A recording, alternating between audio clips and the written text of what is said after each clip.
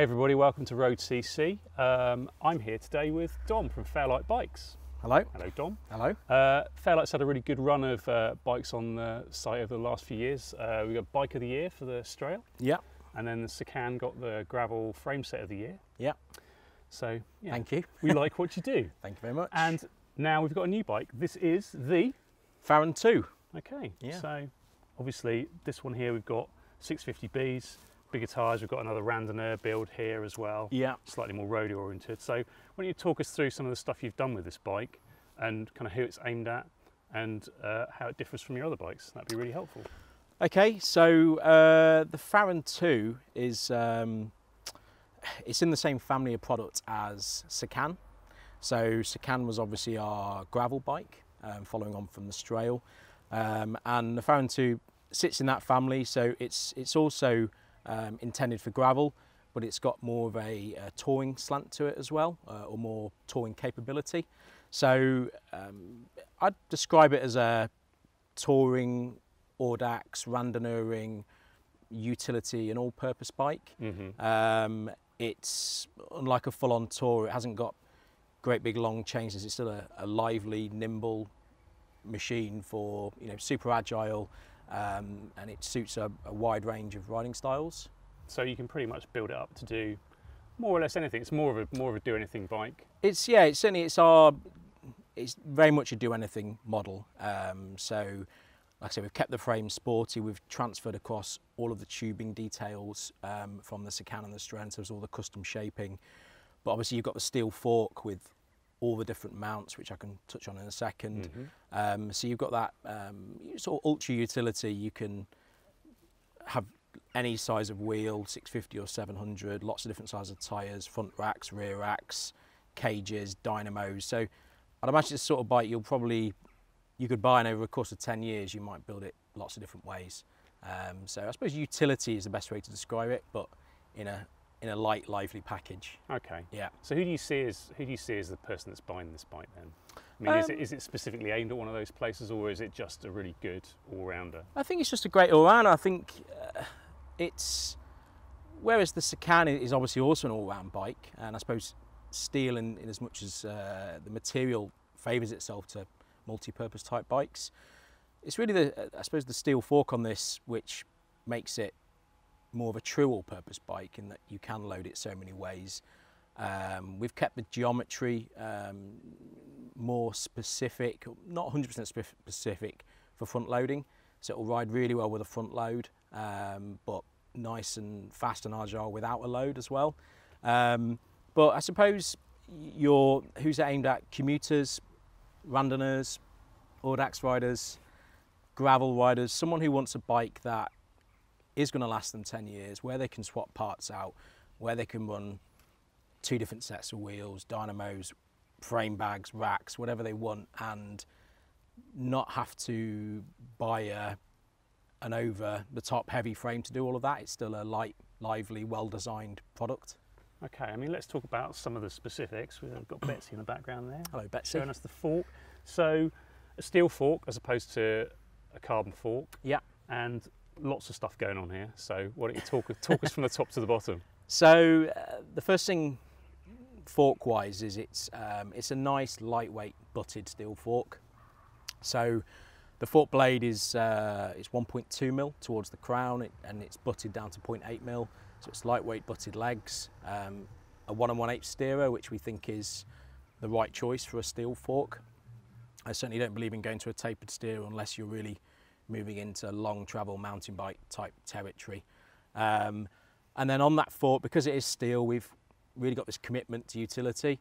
So you can mount everything. You've got pack mounts, 30-degree angle round to the back, 4 pack mounts, and the reason for that is we find that cages, they vary in size between the bottom bolt and the bottom of the cage. So with most cages you'll be able to run them on those bottom 3. With some cages you might want to run it on the top. You could also run bottle cage at the top and a smaller pack mount on the bottom. You've got a Randonneur mount, so on the bike behind me here we've got a Nitto Randonneur rack with a lovely Gram Randonneur bag.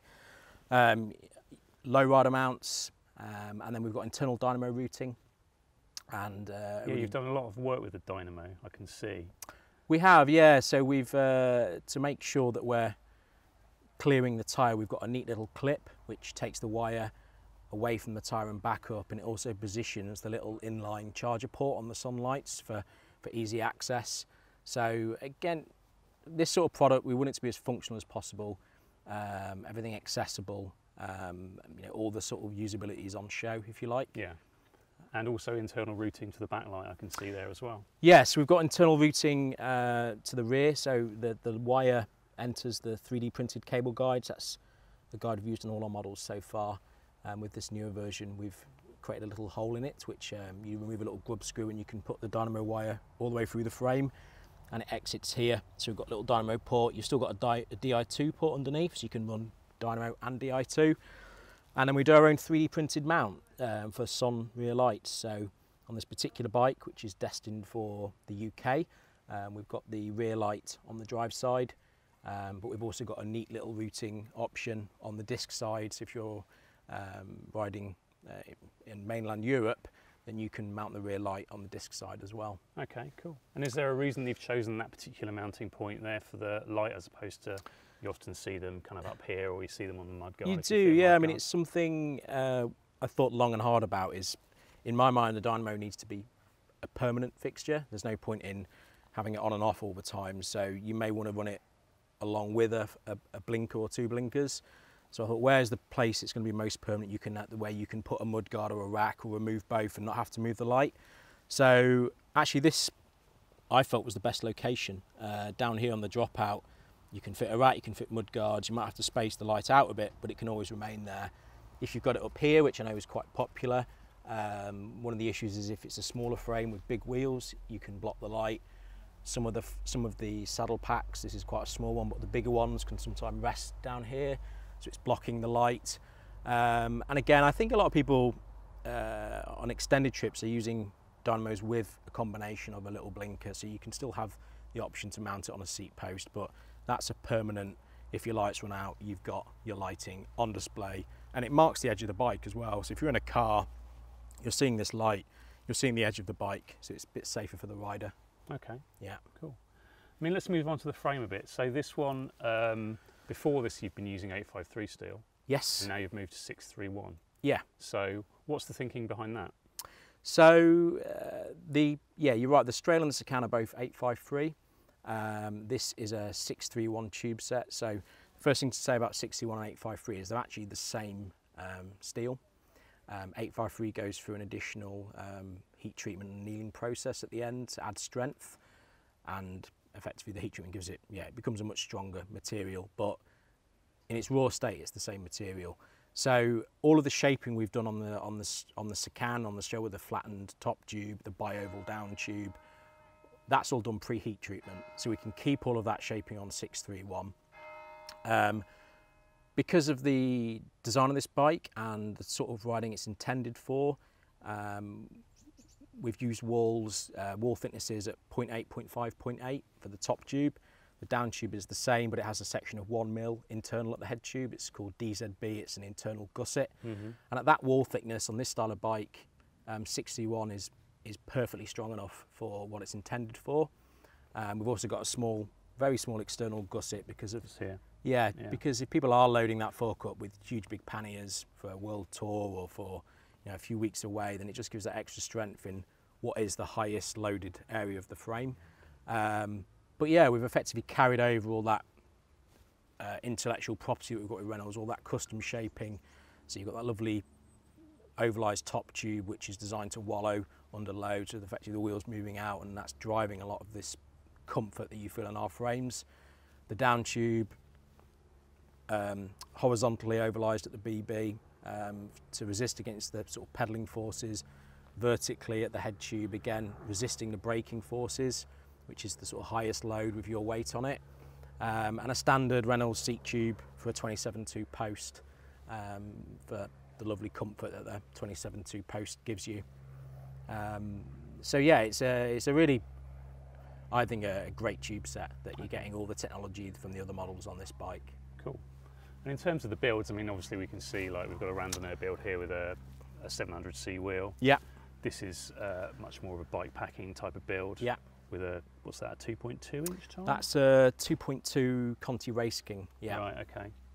So very versatile in terms of what you can do. I mean, what is that's approaching, I would think, the maximum of the tyre that you're going to get in this frame, or is it even bigger still? So the actual distance on the chainstays between the two stays is 68mm. That's the widest point. So we say that the biggest tyre you can fit in actual measurement is 58mm, which is a 2.2. These are 2.2s on Hope rims. They come up about 56, 57, and there's a good 5mm clearance each side.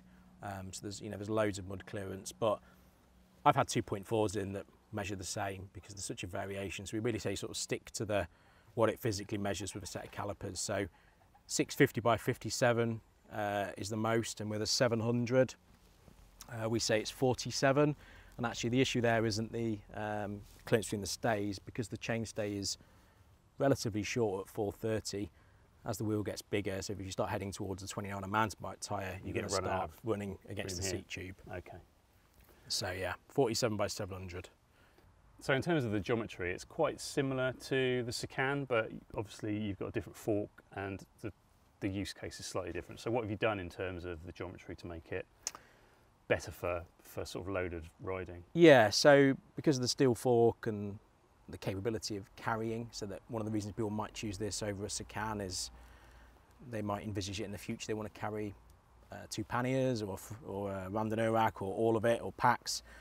We've reduced the trail number, and the trail, effectively by reducing the trail, you're making the steerer a bit quicker. In a brief summary, the higher the trail, the more stable the bike is, the more it wants to self-centre. So by reducing the trail, it becomes a little bit more lively. And then when you add a load onto that, it slows down with the load. So the trail isn't super low with a 650mm by 47 sort of Road Plus wheel. The trail is 48mm, whereas on a Sican it's about 58mm. So it just feels a little bit faster steering without a load. It feels more like a strail, I would say, when using a bigger tyre, because the tyre's got a bigger contact patch and more friction. And then if you've got the rack on the front, a randonneur rack or panniers, it just slows down a little bit. But because you've got it faster in the first place, it still feels kind of back to where you've gone back to where you were, sort of thing. So yeah, it's just best way to describe it is as it is there, without any bags on it on the front, it will feel very similar to a strail. And then you put some bags on it, and it's going to be very close to the Sican, so a little bit more stable. So yeah, it's you don't have to run it with bags. It will feel great without. But obviously one of the reasons you've got steel fork is the intention in the future you may want to. And for the cabling, we've got external cabling here. So you're a big fan of external cabling, Dom? Absolutely, yeah. I just, it's my sort of focus on design is very much functional. Aesthetics obviously important, and we do a lot of work on graphics and all the rest of it. But in terms of usability, serviceability, I want access to the cables. I want access to the brake hose. I want it to be easy to fix. And it's by doing the internal cables, you've got complexity of brazing parts on, potential rattles and things. So it's very much with intention external cables, and I think always will be. But anything, all of these decisions we've made, the smallest decisions about dynamo routing, big decisions like tube selection, cable routing, the fork, the geometry, you can find it all in the design notes on our website.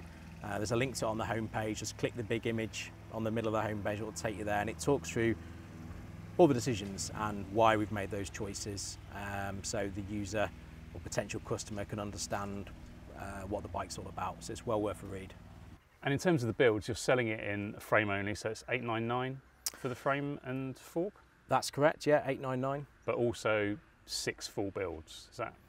6 full builds, so you've GRX 600, GRX 800 and GRX 800 Di2, and you've got 1x and 2x of all of those options. Okay, and on top of that you've got different size wheels. On top of that you've got 650 or 700C wheels, Dynamo wheel options. So one of the great new features we've got is we've partnered with Hope, and we're doing Hope Dynamo wheels now. So it's a standard Hope, either Fortis 650 or the Hope 25 in the 700, and we're building Son hubs into Hope rims.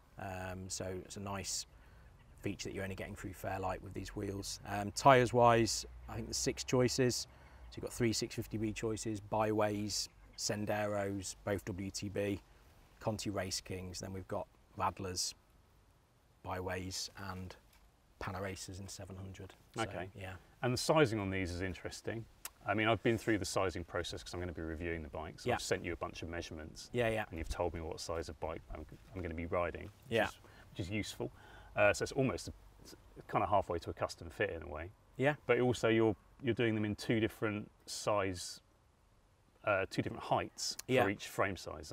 That's right? That's it, yeah. So we have, we call it Fairlight proportional geometry. So it's something we've done from day one on all the models. Is we have effectively 5 standard sizes, so 51, 54, 56, 58 and 61.